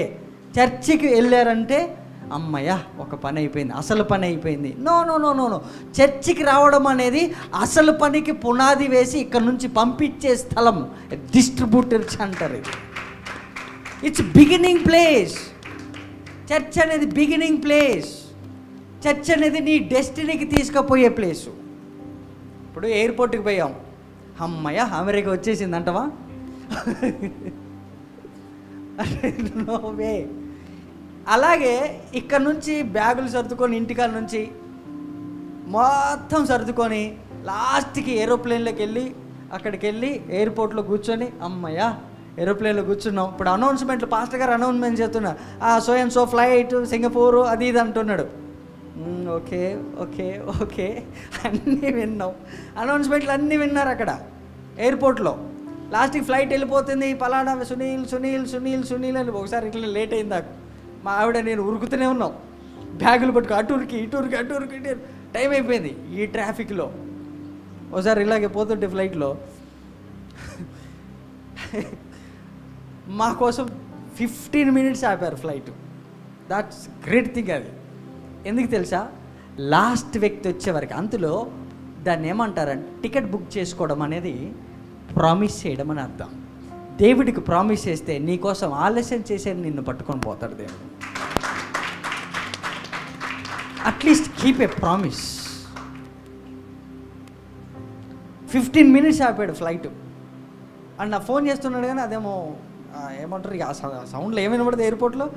నేనేం బ్యాగులు పట్టుకొని పిల్లగాన్ని ఎత్తుకొని ఉరుకుడు అటూరికి ఇటూరికి అటూరికి. పోలీసు వాళ్ళు చెకప్ చేయాలని, లగేజ్ చెకప్ చేయాలని, అదన్నారు ఇదన్నారు. లాస్ట్కి అక్కడికి పోయి సార్ లేట్ అయిపోయింది అది ఇదంటే మళ్ళీ వేరే వ్యాన్లో ఎక్కించి ఆ ఫ్లైట్ రన్వే మీద ఉంటే అప్పుడు ఎక్కించి పంపించారు మమ్మల్ని. చూసి ఎయిర్పోర్ట్ అనేది ఒక చర్చ్ అనుకో, అక్కడ అనౌన్స్మెంట్లు చేస్తుంటారు. ఎక్కడికి పోవాలి? పలానా గమ్యానికి. అక్కడికి పోతే కొన్ని లక్షల మంది ఉంటారు, రోజుకి కొన్ని వందల డెస్టినేషన్లకు పోతుంటారు. అలా కాదు మన క్రైస్తవులు. చర్చికి వస్తే చర్చ్ అనేది ఎయిర్పోర్టు. ఇక్కడ నీకు ఎక్కడికి వెళ్ళాలి అనేది ఇది స్టార్టింగ్ పాయింట్. ఇంకా నువ్వు ఫ్లైటే ఎక్కలే, ప్రతి వారం వస్తావు, ఎయిర్పోర్ట్లో కూర్చుంటావు, పోతావు. ఏం చెప్పమంటావు? అనౌన్స్మెంట్లు వింటావు. అబ్బాబ్బాబ్బా ఏం చెప్పాడు అనౌన్స్మెంటు, చప్పట్లు కొడతావు, తన్మని ఇంటికి పోతావు. ఇక ఎయిర్పోర్ట్కి రావడం సంగతి నేనైతే ఓకే ఇక అది మర్చిపో. ఎయిర్పోర్ట్కి రావడం టికెట్లు బుక్ చేసుకోవడం మస్తు మంది ఉన్నారు ఇంటికాడ. ఏం చెప్తావు వాళ్ళ సంగతి? అయ్యా చర్చ్ అనేది ఎయిర్పోర్ట్. ఇక్కడ నుంచి నువ్వు ఎక్కాల్సిన ఫ్లైట్ నీ అనాయింటింగ్, నీ టికెట్, నీ ప్రామిస్ పట్టుకొని నువ్వు ఇక్కడ నుంచి బయటికి వెళ్తే this is the first place and beginning place to fly in to your destiny. నీ డెస్టినీకి తీసుకుపోతుంది ఇక్కడ ఇచ్చే అనౌన్స్మెంట్లు. మీ ఫ్లైట్, మీ రన్వే మీద మీ business, money making. You see anointing, wasting our money. Every Sunday they are coming. కొంతమంది ఏమో ఉరికి వస్తారు ఫస్ట్, కొంతమంది లేట్గా వస్తారు, కొంతమంది లాస్ట్ వస్తారు. ఎంత వచ్చినా లాస్ట్కి అందరూ ఒకటే సీట్లో కూర్చోవాలి ఎయిర్పోర్ట్లో పక్క పక్కన. No destiny.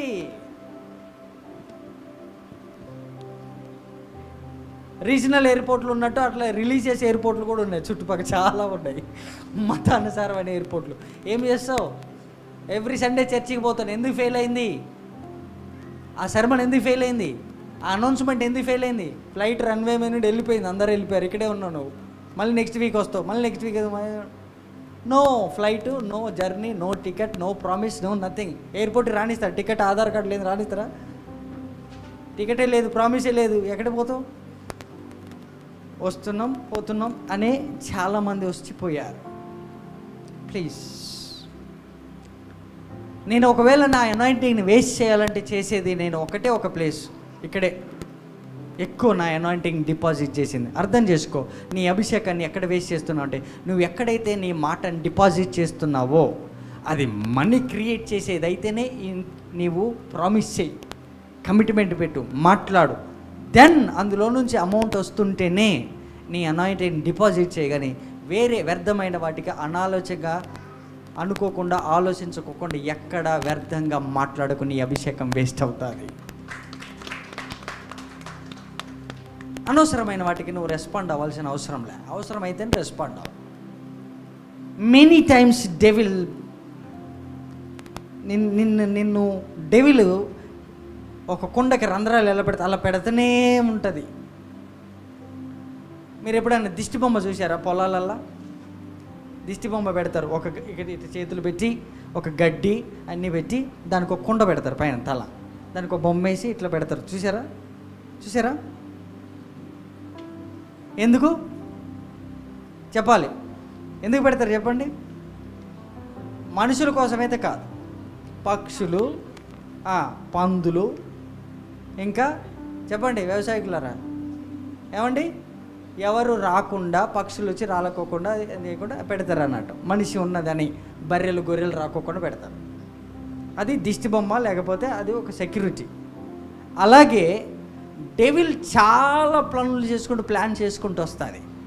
దానికంటూ ఒక సపరేట్ బొమ్మ తయారు చేసి పెడితే దాని టైం దాంతో వేస్ట్ చేసుకోగలిగితే, అంటే ఒక బొమ్మ పొలాలలో ఎలా ఉంటుందో రెస్పాండ్ అవ్వకోకుండా, అలాగే శత్రువు మన మీదకి వచ్చినప్పుడు దానికి నువ్వు రెస్పాండ్ అవ్వకుండా ఉంటే లాస్ట్కి అది తెలుసుకునేది ఏంటంటే ఇది బొమ్మ అని.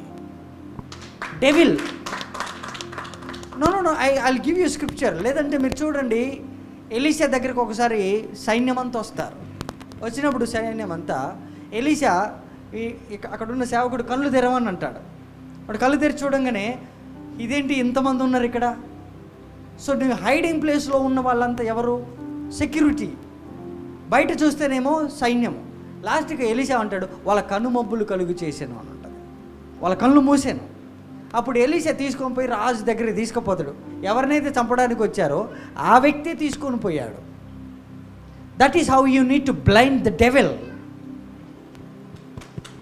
Yes, you have to honour God, you have to blind the devil. అంటే you have to create something that can make devil blind. Create ఒక దిష్టి బొమ్మయా, create it for devil to see it and to waste there time. Direct పిక్చర్లోకి నువ్వు రావాల్సిన అవసరంలే. Now young boys, young girls, listen to me, tell me, మనల్ని ఒళ్ళు బద్దకస్తులుగా చేసింది ఏంటి తెలుసా? మన అనాయింటింగే. రంధ్రాలు పడి అనేకమైన వాటికి డిపాజిట్ చేశాం. చిన్న చిన్న వాటికి మనం ఇంట్లో గొడవ పడుతుంటాం. ఇన్ జనరల్గా ఇంట్లో గొడవ పడతాం. ఏమయ్యా అది ఎన్ని కోట్ల రూపాయల ప్రాజెక్ట్ అని గొడవ పడ్డా చెప్పు ఒకసారి. మీ భార్యతో కానీ మీ పిల్లలతో కానీ అది ఎంత కాస్ట్, దాని వాల్యూ ఎంత చెప్పాలి? ఎంత దాని వాల్యూ? నీ భార్య నీ పిల్లల కంటే ఆ యొక్క అమౌంట్ ఎక్కువైపోయి మెంటల్ ప్రెషర్ తెచ్చుకొని ఉన్న అనాయింటింగ్ అంతా ఊడిపోయి ఏమీ లేకోకుండా లాస్ట్కి నువ్వు అయ్యేది ఏం తెలుసా? ఏదది? రీగ్రెట్. లాస్ట్కి అయితే ఏదేం తెలుసా? రేపు పశ్చాత్తాపం. సారీ. మనసులు కలవడానికి ఆల్రెడీ బ్రోకెన్ హార్ట్స్, మళ్ళీ భార్య పిల్లలు భర్తలు అందరు కుటుంబం విడిపోయి బంధుత్వం కోల్పోయి అన్నీ కోల్పోయి లాస్ట్కి రీగ్రెట్ అయ్యి అతుక్కుపోవడానికి కొంతమందికి 5-10 సంవత్సరాలు పడుతూనే ఉన్నది. That is where you lose your anointing. ఇంట్లో ఏదైనా గొడవ అయితే ఎన్ని కోట్ల రూపాయలు గొడవ చెప్పు నాకు ఒకసారి. అది 1 కోటి రూపాయలు పోయినా గొడవ పెట్టుకోవడానికి? పోనీ 1 కోటి రూపాయలు సంపాదించినవా? ఒక గొడవలు సంపాదించింది లేదు, గొడవలు సంపాదించింది ఖర్చు పెట్టింది లేదు.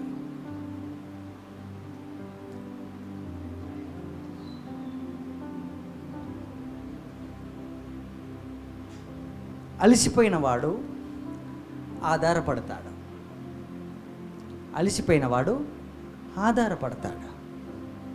నువ్వు అలసిపోయినావు అనుకో, శర్మడు ఎక్కడ ఫెయిల్ అవుతుంది నేను చెబుతున్నా. నువ్వు అలసిపోయినావు అనుకో ఆధారపడతావు. నువ్వు అలసిపోలేదనుకో నీ అభిషేకం నీకు పని చేస్తుంది అని అర్థం. Please please please please please,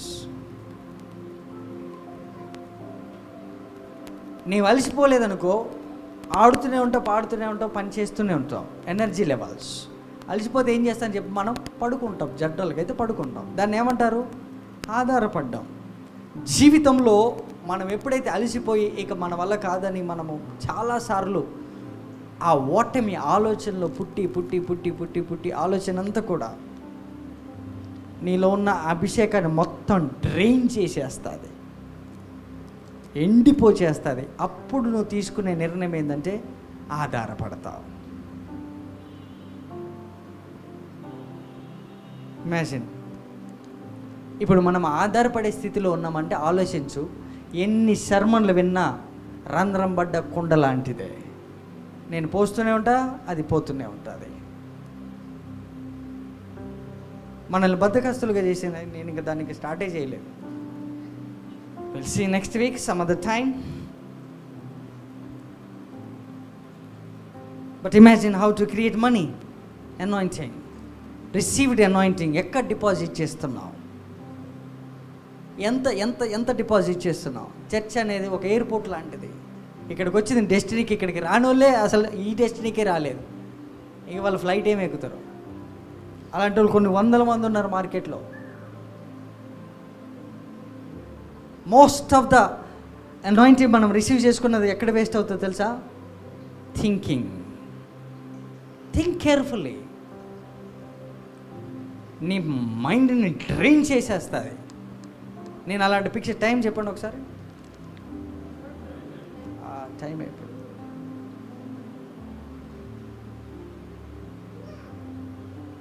నువ్వు పిక్చరైజేషన్ చేసుకుంటే అనాయింటింగ్ ఎట్లా డ్రైన్ అయిపోతుంది, ఎలా బయటికి వెళ్ళిపోతుంది, అది ఎలా క్రియేట్ చేస్తుంది, మనల్ని ఎంప్టీ చేసేస్తుంది. నీకున్న అభిషేకము, నీకున్న థింకింగ్, నీకున్న ఆలోచన, నీ ప్లాన్స్కి ఆ అభిషేకం ఎలా అప్లై చేస్తామో అది ఎలా డ్రైన్ అయిపోతుంది, ఎలాగ అవతల అది క్రియేట్ చేయలేకపోతుంది మనీని. ఒక కారుని సృష్టించలేకపోతే ఎంత అనాయింటింగ్ కావాలో ఒక కారు కొనాలంటే, ఎంత డబ్బు కావాలో ఆ డబ్బుకు సంబంధించి నువ్వు వాడేది అనాయింటింగ్, అది డ్రైన్ అయిపోతుంది. ఎక్కడ పెడుతున్నావు అవన్నీ? టూ మెనీ కనెక్షన్స్ ఈ ఫిజికల్ వాటికి. రిలేటివ్స్ గురించి గంట మాట్లాడతావు, కానీ అదే గంట కుటుంబంగా కూర్చొని నువ్వు బైబుల్ చదివి imagine what happen. Your wasting. నెగిటివిటీకి ఎక్కువ పెట్టేస్తాం అనాయింటింగ్. ఐ డిడ్ దాట్, నేను చేసిన మిస్టేక్, అది నేను చెబుతున్నాను కదా. ఎక్స్టర్నల్గానే వాడతాను. Shall I continue next week? Please stand up. Will see next week. I'll give that complete pictures నేను ఇస్తాను. Don't worry. Making money, no fruit after the message. Why? Think about. ఇప్పుడు ఇచ్చిన శర్మను కూడా it's done matter. Next week నువ్వు మళ్ళీ అడిగి చూడు, no fruits. ఇప్పటికి ఇది పార్ట్ 4. అసలు ఇందులో మనీ అనే సబ్జెక్టే లేదు, కంప్లీట్గా నీ యొక్క క్యారెక్టరే ఉన్నది. You regret it later. నువ్వు రిగ్రెట్ అవుతున్నావు, స్టిల్ రిగ్రెటింగ్. నువ్వు రిగ్రెట్ అవ్వాల్సింది అది కాదు. Please go and listen. That's my humble request. That's why I stopped Zoom calls, because I am wasting my anointing. I am pouring into empty vessels, yet there is a hole.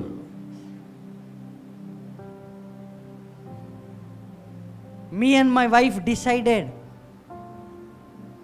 నేను ఆమెకు sorry చెప్పాను, please forgive me. ఎందుకంటే ఈ Zoom calls పెట్టకపోవడానికి గల main reason my wife. నేను ఆ anointing అక్కడ పెట్టే బదులు, మీరు బాధపడ్డ బాధ లేదు, కానీ నేను ఆమెను కూర్చోబెట్టి మనం ఇది చేయాలి. నేను నీకు చెప్పడం ఆపేస్తే ఇబ్బంది అయిపోతుంది నాకు. At the end of the day నాతో మిగిలేది ఎవరు తెలుసా? నీతో మిగిలేది ఎవరు చెప్పు? నీ భార్య, నీ పిల్లలు. No one will come and help you. Impossible. ఈ జూమ్ కాల్స్ చేసే బదులు ఇన్ని చెప్పాం, ఇన్ని చేసాం. ఇప్పుడు మనకున్న సమస్యలకి నేను ఎక్కువ అనాయింటింగ్ బయటికి డిపాజిట్ చేసి నేను ఇంట్లో వాడకపోవడం అనేది నాకు చాలా ప్రమాదం అయిపోయింది. సో మెనీ మిస్టేక్లలో నేర్చుకున్న శర్మల్లో నాట్ ఈవెన్ 1% ఈరోజు నేను చెప్పలేకపోయాను. క్షమించండి, నెక్స్ట్ వీక్ చెబుతాను. మీ కుటుంబాలన్నీ కూడా సమృద్ధి గల అనాయింటింగ్తో నింపబడి, దేన్ని, ఏ అభిషేకం ఎక్కడ, ఏ స్థలంలో, ఏ టైంలో ఎలా వాడాలో, ఎలా డిపాజిట్ చేయాలో నెక్స్ట్ వీక్ మనం చూద్దాం. Please stand up. Please do not waste. నేను మేజర్గా చెప్తున్నా, యంగ్ బాయ్స్ అండ్ గర్ల్స్, ముసలోళ్ళు, పెద్దోళ్ళు ఎవరున్నా సరే, నీ టైం అంతా కూడా, నీ అనాయింటింగ్ అంతా చూడడానికి, వినడానికే పెడుతున్నావు. మొబైల్ తీస్తే మీరు చూసేదానికి, ప్రతి దానికి ఎనర్జీ లెవెల్స్గా పోతే నన్ను అడుగు. నువ్వు ఏదన్నా చూడు, యూట్యూబ్లో ఇంకేదన్నా చూడు, మొత్తం చూడు, లాస్ట్కి డిపాజిట్ అవుతుందా, రిటర్న్స్ వస్తున్నాయా చూడు. ఫర్ ఎగ్జాంపుల్ యూట్యూబ్లో మనం ఏదైనా చూసాం, ఏదన్నా చూడు, అది మంచి కానీ చెడే కానీ ఇంకోటి ఏదన్నా చూడు, నెక్స్ట్ మినిట్ బైబిల్ తీసి చదువుదామన్న ఆలోచన కానీ ప్రార్థన కానీ చేసి చూడు. చేద్దామన్న ఆలోచన, థింక్ కేర్ఫుల్. ఆ ఆలోచనకి నీ అనాయింటింగ్ ఎంత డ్రైన్ అయిందో నీకు తెలుస్తుంది. Then you will sleep. That is called laziness. దాన్నే సోమర్తనం అంటారు. Next week I will show you where you are pouring your anointing. నీ అభిషేకాన్ని ఎంత ఇన్ని లేయర్స్ ఉన్నది. ఇది తీస్తే బావిని తవ్వితే జలాలు ఎలా ఉబుకుతాయో అలా వస్తుంది మనలో నుంచి.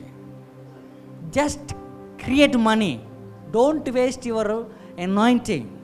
What is the anointing? అసలు అనాయింటింగ్ అంటే ఏంటి? అది ఎలా పుడుతుంది, ఎలా తయారు?